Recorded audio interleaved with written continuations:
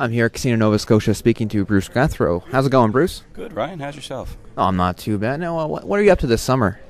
Oh, well, after finishing this, I just head straight down to Stanfest. We do in Canso. We do the weekend there, and then I'm going to do some riding with Gordy Sampson, and then I head over to PEI. I'm heavily involved in charity golf events. I love to golf, and so I end up helping with organizing entertainment and stuff for some of these. So I do PEI, and then I do Digby, and then I'm home for a little bit, a few local gigs. I head across to Denmark to play at Tonder Festival, and in the middle of that, I'm going to try and mix a record that I'm doing with Donald Lunny in Ireland.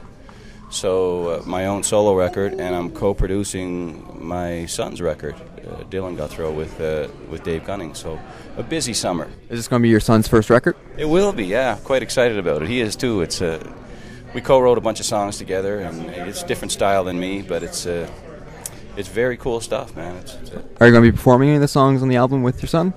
Well, I'm there. I'm co-producing it, so I don't know if I won't play a whole lot on it because he's such a great player. He's a better player than I am, so there's no need of me playing on it. I'll sing on it for sure. I'll do some harmonies, and I might make a guest appearance here or there. But it's kind of like it's the thing is I want the record to stand alone and stand apart from me and be his record. So I want to make sure of that first and foremost before I even think about doing any kind of guest spots on it. And now you're saying that you're also going forward and making a new album as well. When can we expect that to be released? I would hope I would have product sometime in September. I don't know what a release is anymore with a record.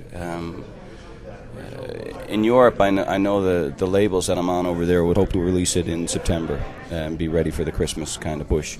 But here in Canada, I don't know. I mean, I'll have to see what kind of stars align, and I'll have product here for sure. I'll be selling them at my shows, and you'll be able to get them through the websites. But I don't know what a release is anymore. I don't know. I don't know if there's enough record stores out there to qualify calling something a release. Well, thanks a lot, Bruce. You're welcome, buddy.